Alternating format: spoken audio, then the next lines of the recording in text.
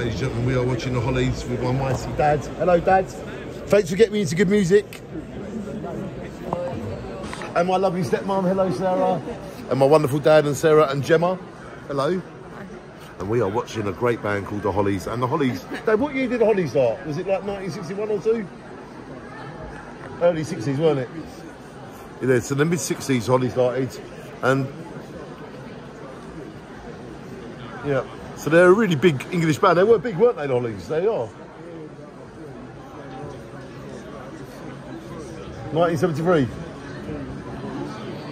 2 years before I was born. The Air That I Breathe was made before I was born. And also, Graham Nash was with them, weren't they?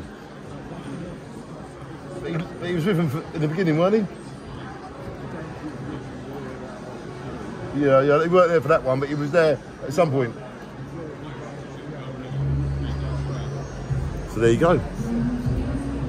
And to get the opportunity to watch them with your dad and your family in Ipswich. They formed in 1962. They formed in 1962. Tell me some more stuff, quick. No. Oh, let me read then. Right. Okay, let me tell you. So,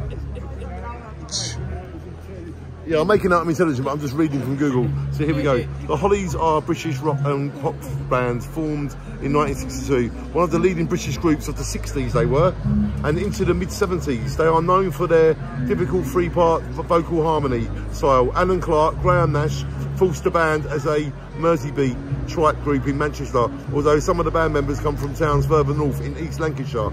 Nash left the group in 1968 to form Crosby, Stills and Nash, though he has reunited with the Hollies on occasions.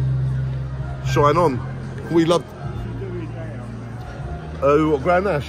He said, can you Google what Graham Nash is doing? So shine on, we are watching the Hollies live in Ipswich. And we can't film during the show, because it's respect, but they are so good. The Hollies. All I need is the air that I breathe, and to love you.